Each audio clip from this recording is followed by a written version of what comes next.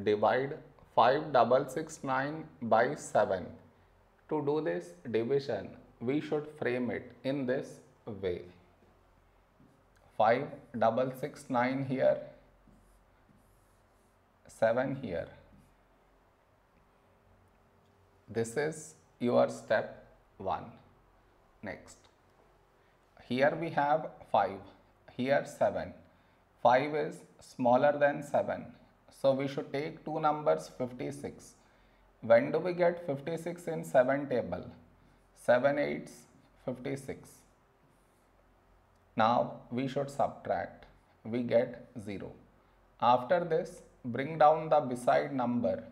So 6 down. Here we have 6, here 7. 6 is smaller than 7. So we should bring down the second number.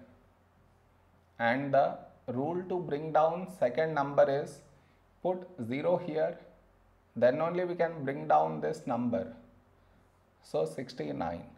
A number close to 69 in 7 table is 7 9s 63. Now we subtract, we get 6. No more numbers to bring it down. So we stop here. This is our remainder, this is our quotient.